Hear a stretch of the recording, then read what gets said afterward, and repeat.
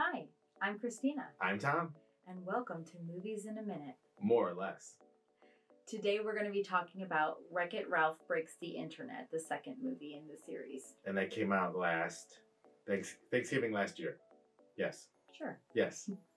I enjoyed it. It was a different flavor. A different vibe from the first movie, for sure. I like the first one a lot, but the second one, I really liked the princess scene.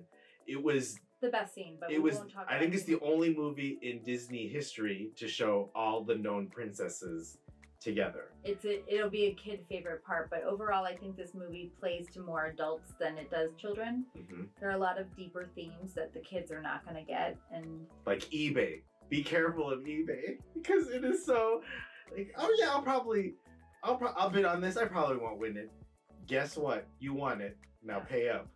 So I think that is a very adult thing that can happen, but this happens to Vanellope, and they just made it go higher for that one wheel. Yeah. Because it was tens of thousands of dollars. Yeah.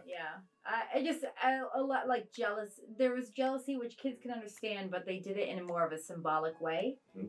So I think it's just a little too undertoned for kids to understand the messages. Mm-hmm. But at the same time, they did focus a little bit more on commercialism because they featured like Twitter and eBay mm-hmm. and just other things like that. And then a generic YouTube. But. Yes. I like the message of home is where you make it, because Vanellope, she was having fun racing constantly and hanging out with Ralph, but then she goes into this other car game. Like a generic Grand Theft Auto. Yes. And Gal Gadot she voices, which is amazing. But she realized there's this other world, and I like this world. Maybe not better, but just can I make this world my home for a while? And she was hesitant in expressing that to Ralph. Again, she was feeling in a rut, which kids don't really understand ruts necessarily. Oh, sure. Yeah. Yes. But yeah, definitely adults can. Mm-hmm. And one of our other favorite parts was the Soldier Woman and Fix-It Felix Jr. And they adopt all the little munchkin racers.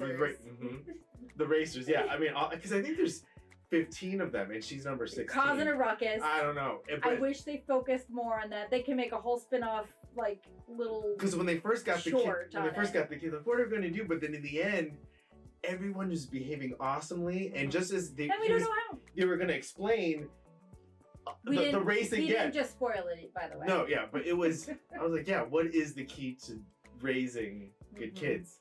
Oh, find out for yourself. Yeah. But either way, it's a watch. Check it out at the library. Yep. We'll see you next time.